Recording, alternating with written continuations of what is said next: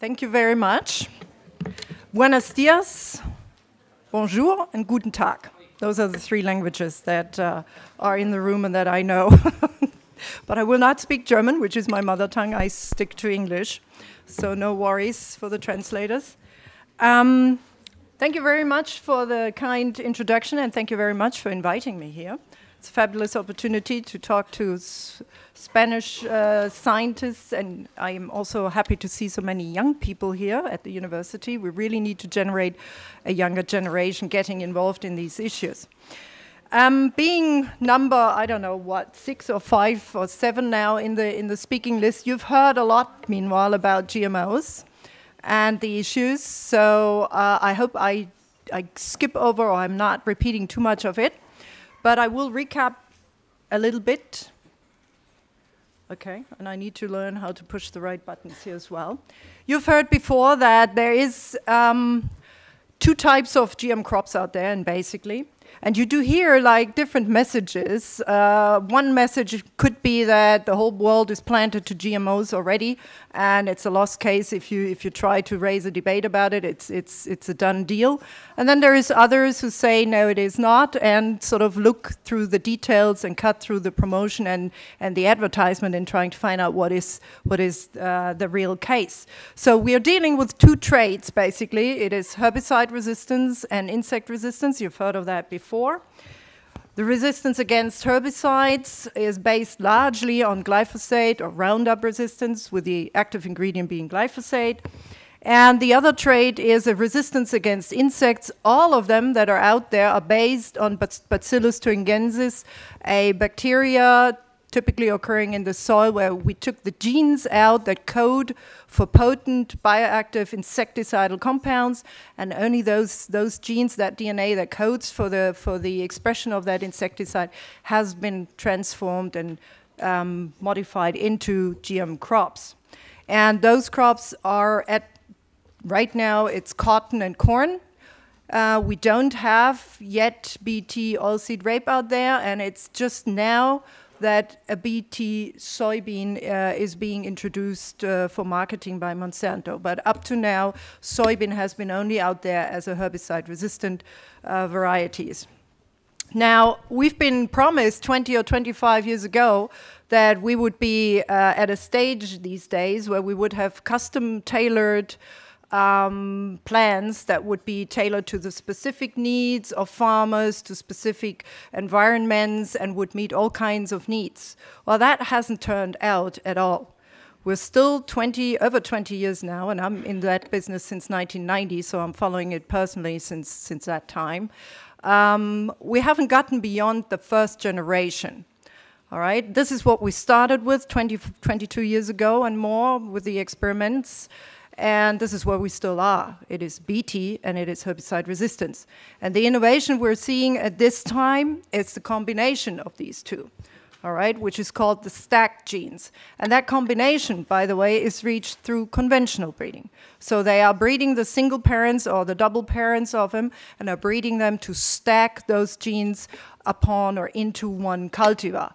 That's conventional breeding. It's not any additional transformations anymore. I find this noteworthy to keep in mind when it comes to sort of cutting through the advertisement and understanding what are we really having in the world. So there is clearly a bottleneck, and it's been recognized by the industries, and there's different analysis why there is this bottleneck. We can discuss this later if you wish, but there is a bottleneck.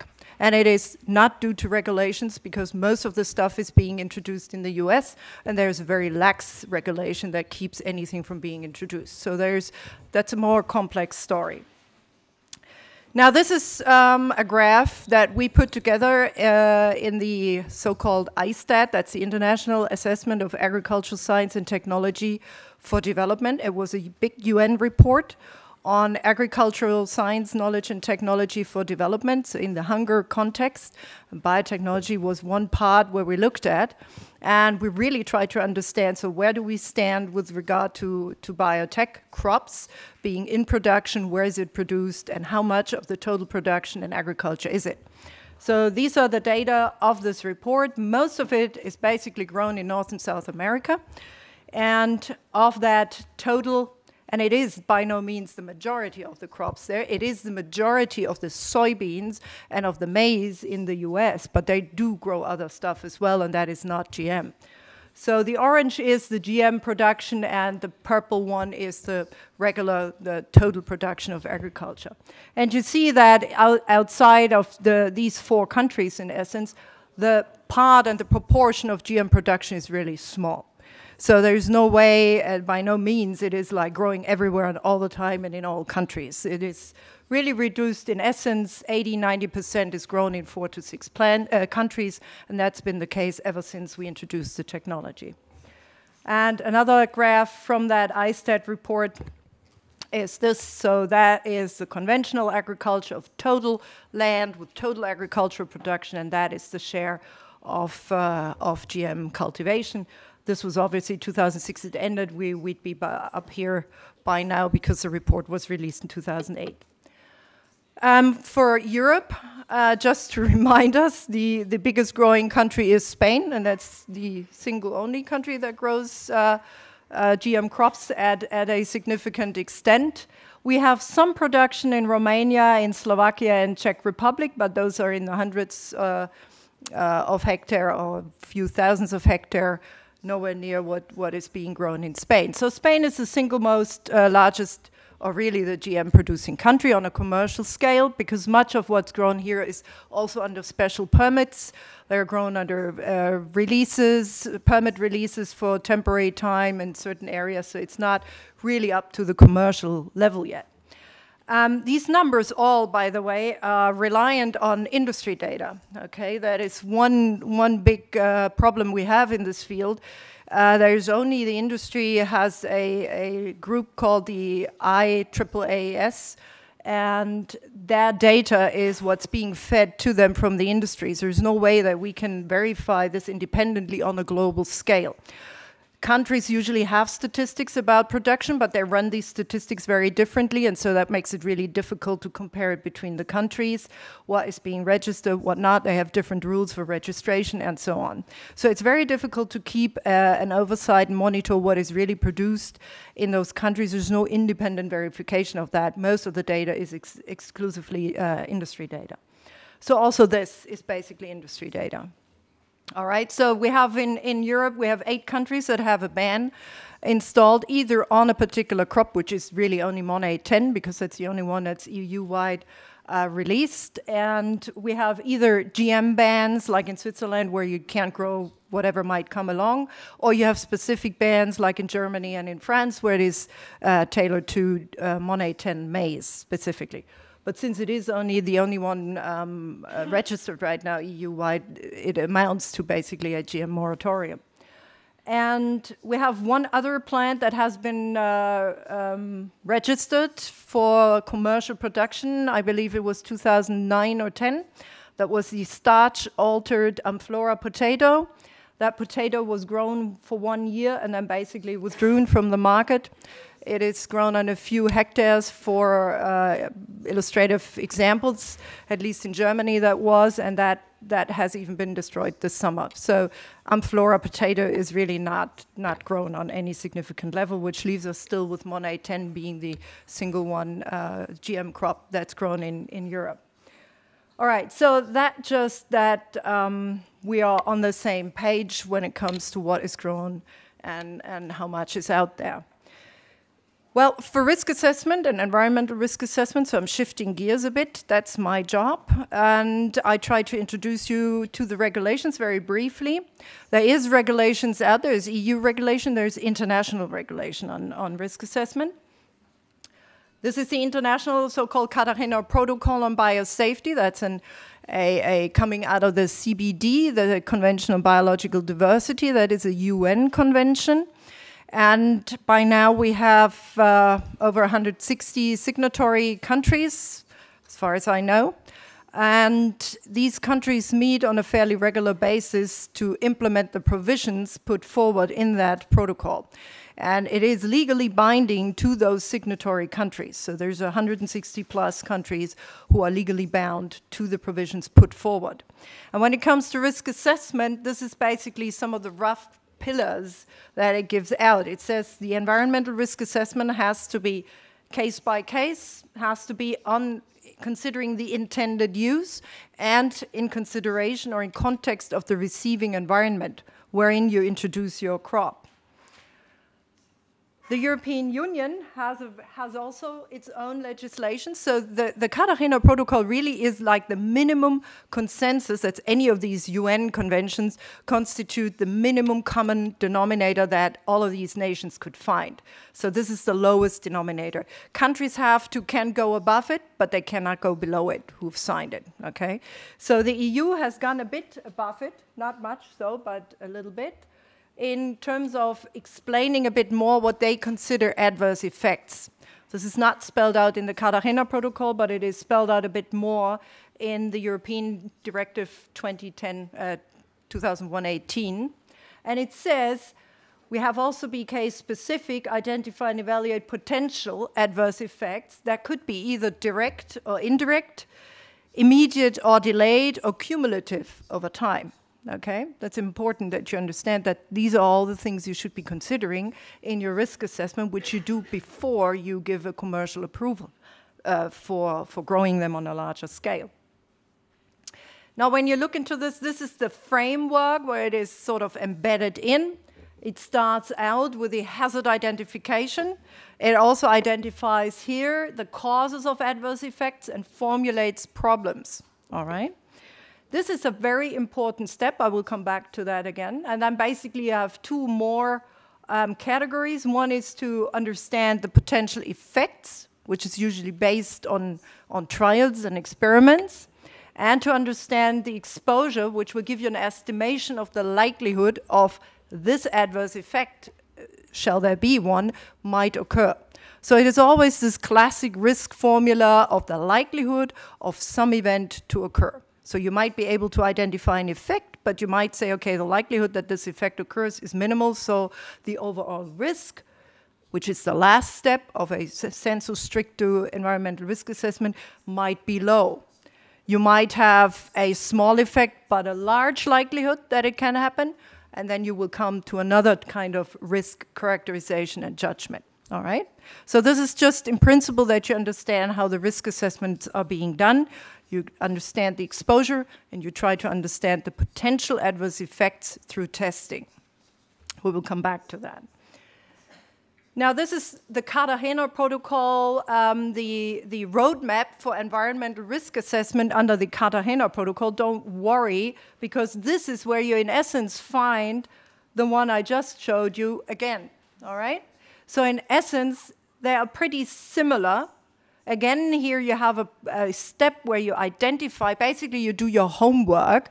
You try to understand, what do I know about the organism? What do I know about the receiving environment? What kinds of risk scenarios could I foresee? What kinds of tests would I like to see and get as a regulator? This is always from a perspective of a regulator, in order to be able to estimate my effect, potential adverse effect, and to understand how likely that adverse effect might occur, okay?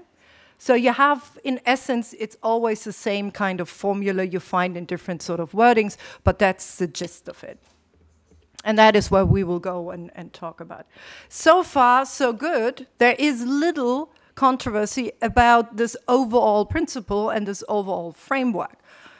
We don't have a major disagreement that these are the basic components like exposure assessment, adverse effect determination, and overall risk characterization, and a first step of identifying your potential adverse effects. That's fairly non-controversial. Where the controversy comes in really is how to do it. And that becomes very quickly very tricky, because that's where you can sort of go different ways and come up with different types of data that you have heard from our previous speakers are so controversial. So in essence, the controversy is really about a narrow interpretation of those provisions that we agree on, or a broader interpretation of those provisions, all right? So really where this decision is being made is in the beginning of the risk assessment. It is this scoping and contextualizing exercise that will tell you what kind of adverse effects am I even looking into, and which kinds of adverse effects will I eliminate right from the start. Hence, I will not get data on, okay? So this is very important because it gives you the limits of your risk assessment and the limits of the scope and the depth of your risk assessment that you get later. In the EU framework, this is where that step happens. It's a very important step. This is the critical step because it will set your limits and the depth of this, all right? That's why I will spend a little time on this because it will go through and you will see how the two narratives of broad and narrow will diverge based on what you do at this step. Here you decide what stressors do you include, all right? We'll come to that. You decide what kinds of adverse effects am I even going to consider and what kinds am I not considering. What types of exposure pathways will I look into? Which ones will I not look into? And how will I be doing the testing then based on these kinds of decisions? All right? So the first step will give you the quality and the quantity of the entire risk assessment. What you miss here will not come in later on anymore. That's why it's so important. And here it starts with a controversy, right here already, although we agree that we should have a scoping step. The narrow interpretation basically relies and is almost restricted to what you know already about your compound and about your plant, the GMO, and what you put into it. And it is restricted basically to the intended use, and it goes along the intended effect. Now, a broader examination of the issues will go beyond the known and will look into unknown and unintended effects. This is where biosafety consideration begins. It builds on the knowledge you have for the knowns, but you're trying to get to understand what could be the unintended side effects of it. This is like what we do in medicine as well. You all know unintended side effects from your medication and all of that. So it's in essence the same philosophy. You're trying to understand what else other than the intended effect could happen unwantedly. And is there any way that we can anticipate this and do something about it? This is an industry interpretation of this step, for example, so that you know that I'm not making this up, but that this is in writing out there. This is by Tom Nixon. He's from Monsanto Company in St. Louis. He published this paper in 2008, and he formulated that in risk assessment process, it is built on a hypothesis that are answered with the available information. And if you, from the available information and the known properties of a stressor, you can conclude that toxicity or exposure will be minimal, and the stressor has no known toxicity, there is no reason to expect, and you don't understand or even can anticipate a mechanism, there's no reason to expect any adverse effect and no need for additional experiments. All right? So this is the view. You know, within that view, this is logic. Okay? This is a coherent thinking, if that's what you want. But the question is that the kind of thinking that we as a public want? And does that serve our public needs? It meets the needs of the industries, but does it meet our needs? That's why it is important that people understand this, you know? So this is what he says. That's how problem formulation, the scoping and contextualizing of that risk assessment should be done. And you can imagine that that scope will come out much narrower than a scope that we sort of foresee from a public. And it goes on, okay? So I try to give you the different narratives so you understand where the people and the different philosophies come from, so you can decide for yourself which one is the one that you want to have and see followed in regulations as well. This does affect what kind of data you will get and what kinds of effects you look into and what kinds of exposures you look into, all right? And I give you some examples.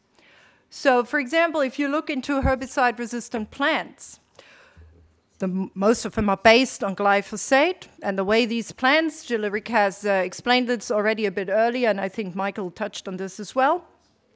The way they are produced is they have a substitute enzyme being transferred into them the original enzyme, an enzyme in an important metabolic pathway, in an amino acid pathway, is blocked by glyphosate, so that a resistant plant can continue doing that important metabolic pathway. You need a substitute enzyme that continues it.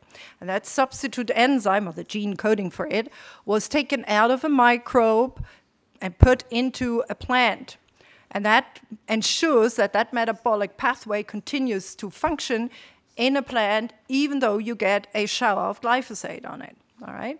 But that may be and is part of the story that Michael and others were alluding to. That's the reason why we see also yield drag, because obviously that microbial enzyme isn't quite as optimal in its performance as the plant-owned one, because the plant-owned one is blocked by glyphosate, okay? It's just taken over then by the parallel system that's being introduced in a plant.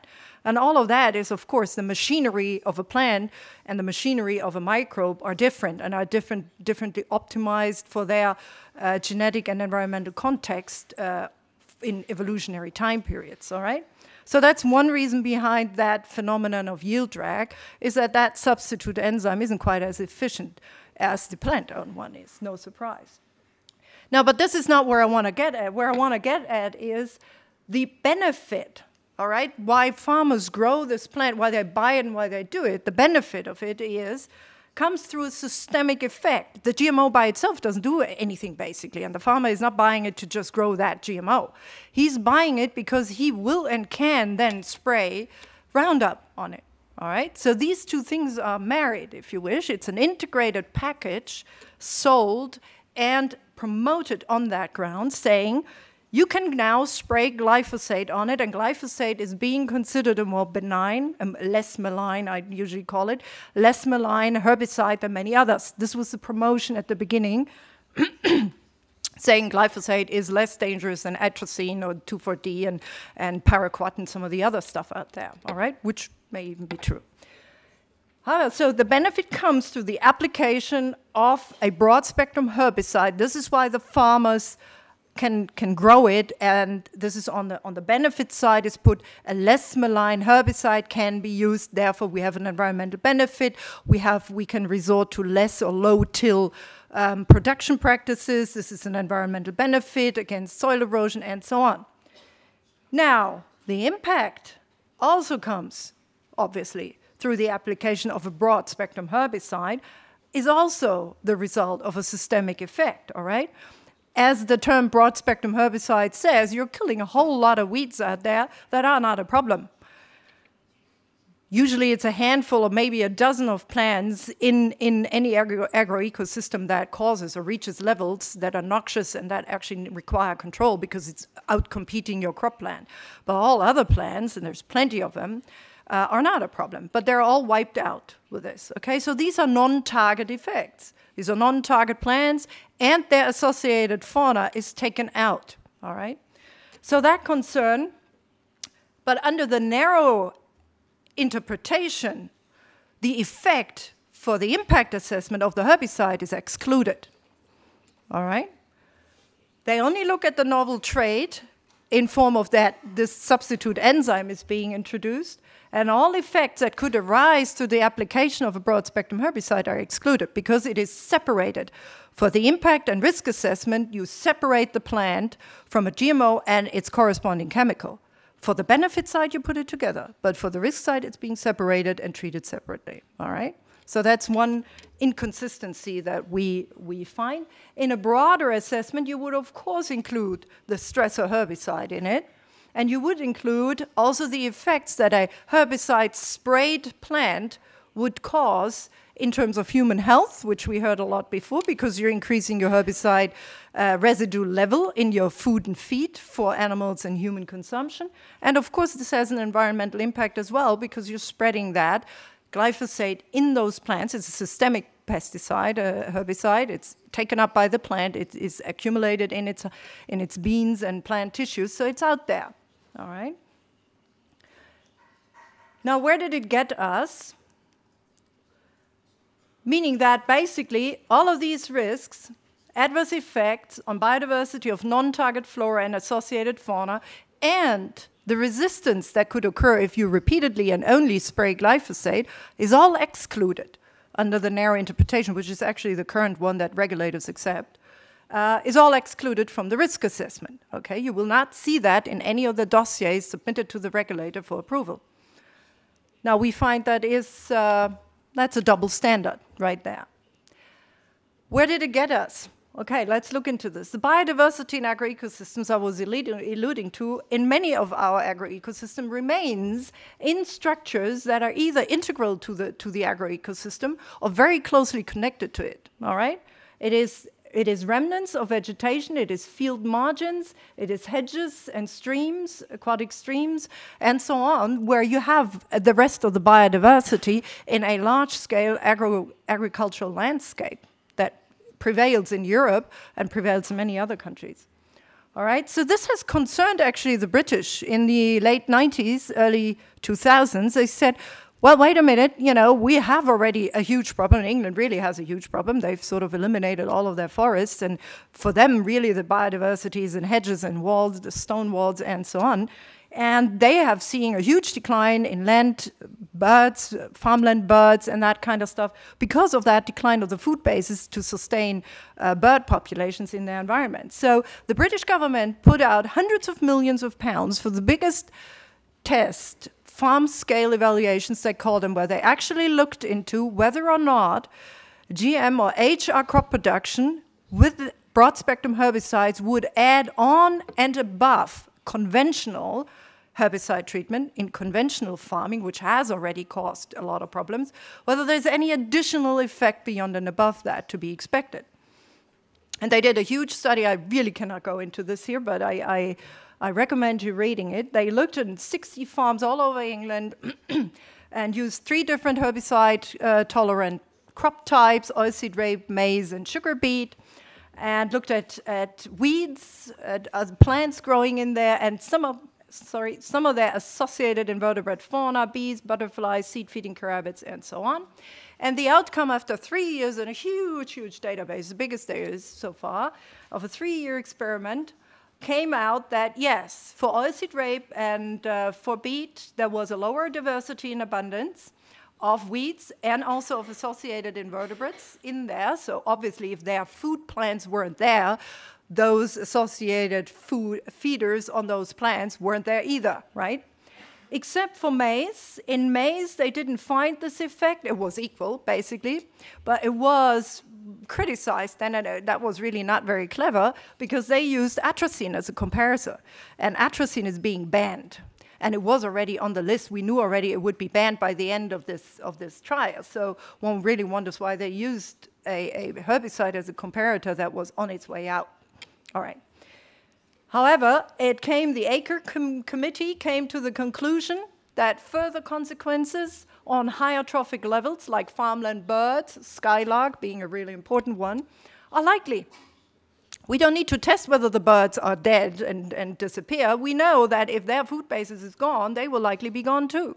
And so they recommended that oilseed rape and sugar beet shouldn't be grown in Great Britain, but based on the data that was delivered, in consideration with atrazine, they said for HR maize, that doesn't seem to be the case, and so you could go forward with approving maize on those grounds. All right. Now let's look at the weed resistance that never was looked into, never was part of any risk assessment or conditional release, quite in contrast to BT plants, where I will come in a moment. When they were introduced in 1996, there was basically no known resistance to glyphosate in plants. And I remember, because I'm in this field way before, that people were laughed at who said, well, if you start spraying glyphosate all of the time now, you might start seeing resistance. And I still know people, personally, who got up in meetings like this and would say this is BS. If there could be resistance against glyphosate, it would be there now, because it's being used for a while. All right? Roundup has been used for quite a while. It's been approved as a broad-spectrum herbicide for all kinds of uses, but certainly not on a crop, because it would kill the crop. It was used before crops were grown. You had to wait until the compound was degraded to a degree that you actually could grow your crop in there without hurting it. Now, interestingly, with the introduction, basically already shortly thereafter, we started seeing resistance popping up, resistant weeds, all right?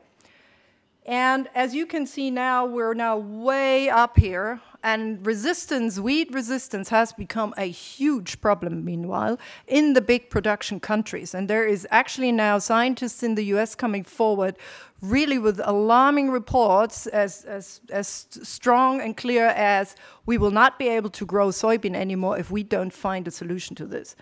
And it has hit, same thing in Argentina, and it's beginning also to become a real problem in Brazil. Now, it's gotten to the point where Monsanto now has been, coming out, and now all of a sudden you see people in the field and say, yeah, well, of course this had to happen, that yes, if you use one compound all the time, you will have resistance, that's normal, and it's a stupid farmer who sprays all the time glyphosate, well, no wonder he will have resistance. So he has to, of course, use different types of herbicides now. And now Monsanto has on its website recommendations of tank mixes and of all kinds, and resorting back to 2,4-D, resorting back to those herbicides that they were promoting their products earlier as being a benefit to get away from. All right, so we're doing a bit of a circle coming back. And just for illustration, these are some data. You find lots of information on that. This is where it's been spreading in the US, and that's not updated, that's like a year or two ago. And this is a field, some photos I have from colleagues from Argentina. This is not a cornfield, if you might want to think. This is sorghum jalapense, Johnson grass. It's one of the worst weeds on this planet. And this is what they were trying to grow here. This is soybean, okay? They won't harvest anything there, that's clear. And the same here. This is all Johnson grass. The soybean you don't even see anymore. And these are all resistant to glyphosate. That's why it didn't work. So you can spray. So for a while, they started increasing the concentration. Then they increased the frequency. And it's not working for the really resistant one. It's not working anymore. All right. So there is a disaster in the making. People are sort of feeling it, that it's coming. And they're trying desperately now through recommendations like tank mixes and using other herbicides to deal with it. But we have to see. That's an ongoing thing. Moving on to BT. BT is a completely different story, all right? The plant expresses itself a toxin here. It's a potent insecticidal toxin, all right? So that's different. Herbicide plants, you add a toxin, you add a pesticide, but here the plant itself is insecticidal, all right? It has the insecticide incorporated, and it has it in all plant parts during all of the time of the year, and in basically all tissues except fluids. We couldn't find it in phloem and xylem. And it is there, supposedly, in high concentrations. And that is even required because for these plants, we do have resistant management plans. That's the only issue that even the EPA ever was willing to take up due to the pressure of some of very dedicated colleagues of mine in the US who really pushed hard and said, if you put these plants out there, you will have resistance in no time, and that technology will be lost. All right, so the EPA agreed to this, and there is clear resistance management, refuge, and high dose part is a condition for growing this, so you have to follow certain rules. We didn't see that for herbicide-resistant plants, which was a mistake.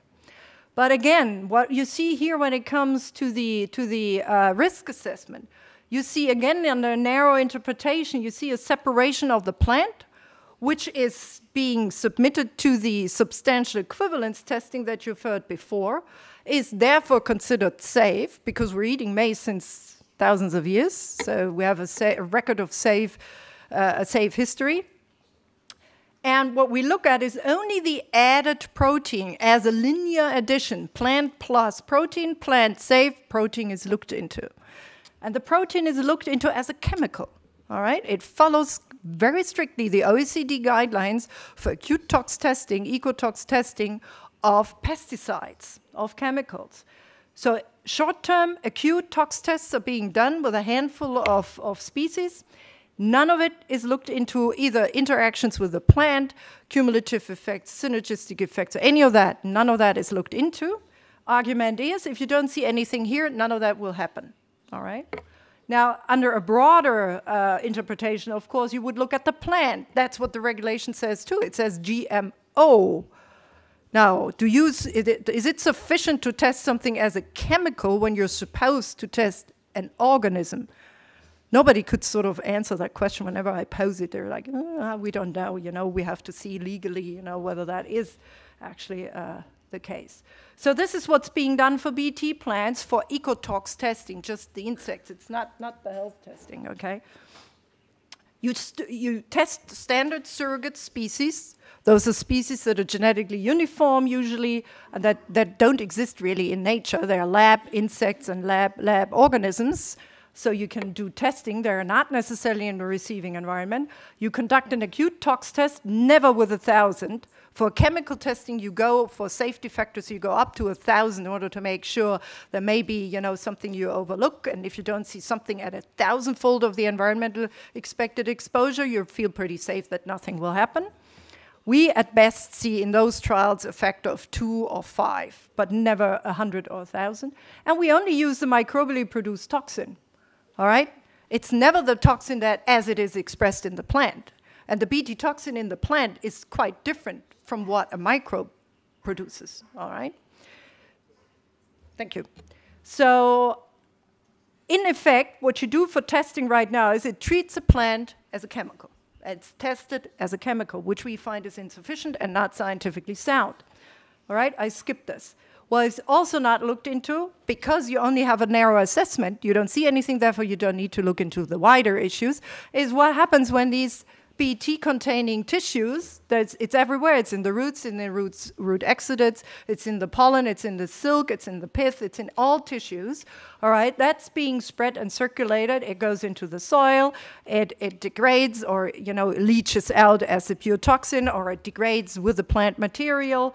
We've done tests. We can find the Bt all the time until the plant material is gone, and so on. It's being fed to animals. Anyway, none of this is considered. All right, in the risk assessment as it is currently done under the narrow paradigm. So where did it get us? Well, we have overlooked that animals pick it up and they do something to it, and we see this is like the large protein. If it goes into a cow intestine, they've done tests, it's being degraded to like a 35 kDa, 17 kDa, and what is coming out in the manure is a 17 kDa piece of the full toxin. Well, they have never run any tox test on this. We don't know whether this is still bioactive. We just know the molecular weight of it. But the Bt molecule is really the tricky part of it is it works only as a fragment. I can't go into the mode of action, but as the toxin degrades, it shifts its sensitivity and its spectrum. We've seen that. That can happen. Nobody looked ever into whether that is still active.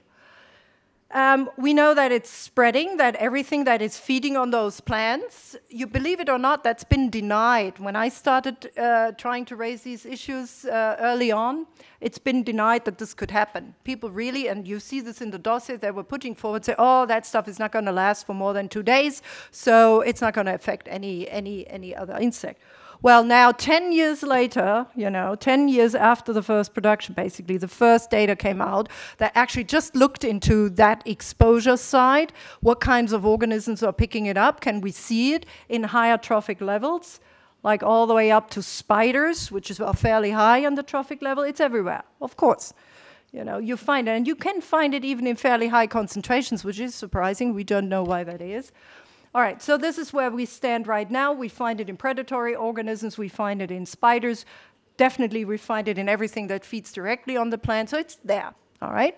So everything that's feeding in the food chain will take up some portion of Bt toxin, except we don't know what it's doing there. So what can happen is if you have a field that is expressing an insecticide constantly, it's a very persistent pesticide if you wish, you will see shifts in the herbivore population. Those that are affected will go away, open up niches, that's basic ecology, and those niches will be settled by others. We know this phenomenon very well. It's called secondary pest development or pest replacement. All right. So if you had to if you were to look into these things, this is basic ecology. That's not rocket science. You know these things. All right. And you could start anticipating which ones could be the ones who move in. All right. Some people were starting to do this, and best studies are from China because they can work a bit more with more degrees of freedom than we can. And they were anticipating already in 2002, they were saying mirids, heteropterans, very far away from the target organisms, have become key pests in transgenic cotton fields, and that damage to cotton could increase further with the expansion of the area planted. Remember, 2002, they were saying this already, and we started seeing that in the US as well. 2010, they said, well, merit bugs have progressively increased. Well, nobody was doing anything, of course. And now they've acquired a pest status in cotton and multiple other crops in association with a regional increase in Bt cotton.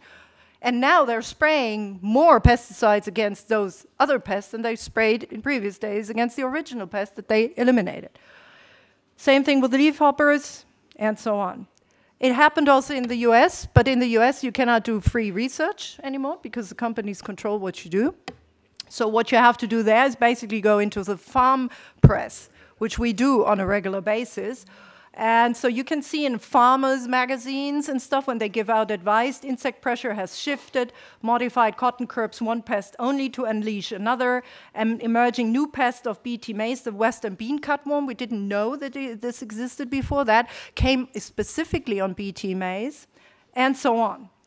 So, and resistance is emerging. Despite the resistant management plans that have to be installed, we are now starting to see resistance. South Africa, India, it's confirmed. These are all confirmed cases by Monsanto here, in the US as well. And this year was a publication. We had corn rootworm resistant, a new type of Bt maize out there for a few years, not much, Cry3 based. And already within a few years, we're seeing resistance there, despite resistant management programs. I skipped, this is South Africa, a case where I'm involved a bit myself. This is the area where they grow industrial maize. And this was a picture I took. This is Bt maize, Mon A10, being sprayed with endosulfane. You know, endosulfane is a banned substance now. It's going to be banned very soon here. And this payment is, the spray is paid by Monsanto. And we were out there with Monsanto people, and they were proud to tell and show us that we're paying this. Otherwise, the farmers wouldn't be buying this anymore, obviously. So this was 2010, January, in Valhard region in South Africa. All right. Well, when it comes now to the stacked ones, this is really where that whole philosophy becomes very, very tricky. Because if you follow that narrow interpretation, and you assume that if you put these two together in an additive fashion, and you've approved either one already being safe, you don't need to test them anymore, okay? And that's what's happening. You don't get data on those combined stacked plants. But here you have now herbicide-sprayed plants with at least 1, 2, 3, 4, up to 6 Bt toxins combined in one plant. No tests performed, because we didn't see one when we admitted them as a single gene parent, based on those crude tests that I was just saying. All right? This is the smart stacks, 6 Bt toxins, 2 herbicides now, because they hope that if they combine now glufosinate with glyphosate, it still might work. And this is what you find in terms of, we're looking into this now a bit more in detail, but this is what the best we can find in the web, what's done on safety testing. The argument goes, it's not intended to change any nutritional aspect. Therefore, probably the plant will do what we tell it. And to confirm that, a confirmatory, this is not my wording, please keep in mind, a confirmatory feeding study in broiler chicken was done. I don't know what a confirmatory test is, really. I mean, if I would go out and say I make a confirmatory test, I'd be fired the next day, you know. No biologic relevant differences, the usual wording, and the compositional properties relative to control and reference maize, which is what Michael Antonio said, everything under the sun that looks and smells like maize. Confirmed. So the confirmatory chicken trial confirmed that this maize is as safe and nutritious as conventional maize. That's science. I've published all of this for those who are interested. We have come up with a new model. I might run a few moments over time. We have come up with a new model because it's a bit a story on hope. And that new model was funded by German, I'm not going to go into the Swiss and the German government organizations for funding it. We've been publishing it. It's been running since many years. And for non-target assessment, we were basing it on a biodiversity approach, on a functional approach. We were saying we don't need methods that prescribe what kinds of tests with what kind of organisms we have to do in order to tailor it to the receiving environment. We need to go into that environment and select the species in those cropping systems that are most likely going to be exposed to it and that possibly could exhibit an effect, all right? And so we came up with a very detailed selection procedure that is prescriptive for selection of these organisms, but then you design, based on what you've learned, how to test them. That project has been now, it's a stepwise procedure. I'm not going because it's getting close into it. It selects the species based on their functions, whether the functions are important, so it's usually pollinators, degraders, and herbivores and predators, biocontrol organisms. Then you understand whether they are exposed or not. You do a careful exposure analysis, and then you say, how should we test these organisms based on their natural being exposed? We develop specific adverse effect scenarios and test them in those practical testing. We've done this multiple times in 4 or 5 case examples that were all published and all tried out. It works. Of course, it needs adjustment and can be improved and so on, but basically it works. And it has worked so good and it's been so convincing that it's being taken up now by ETHZ. Surprise. So we were happy to see in their first draft for their revised environmental risk assessment guidelines, they took our original graph, as I just showed you from our publication. They changed then, for copyright reasons and all kinds, they changed the graphics, but it is still the same one. And we get little referencing, so I don't know, I've been complaining with ETHZ because the last thing I want, really, I'm glad that they pick it up, but I don't want them to sell it as their product now, you know, that would be a bit unfair. However, they are putting it, and you have heard already earlier, where they put this in their revised overall scheme of things, they put it here, all right?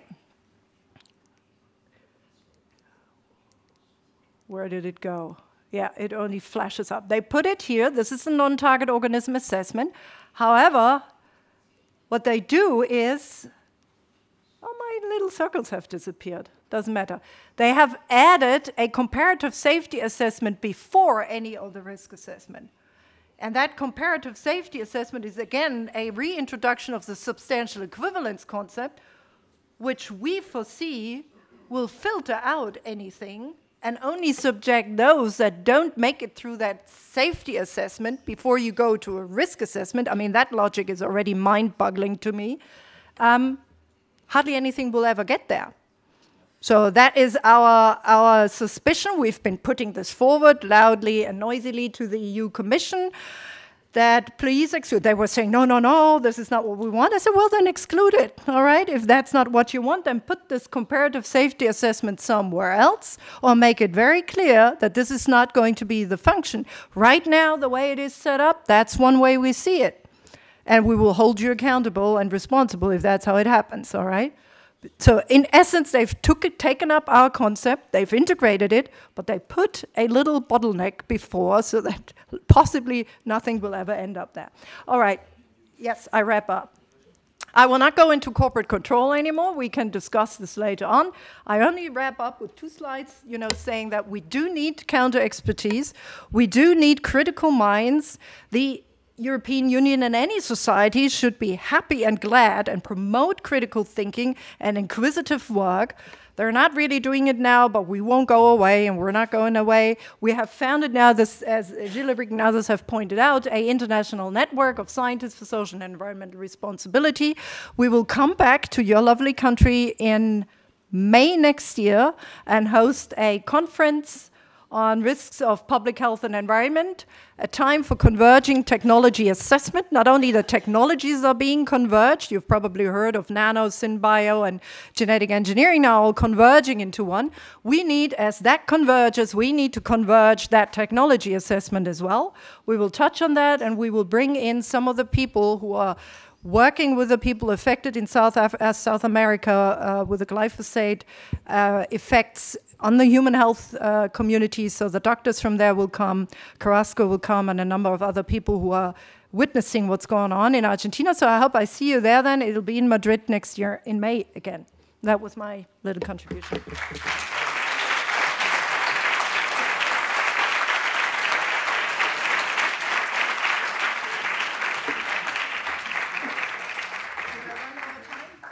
Did I run much over time?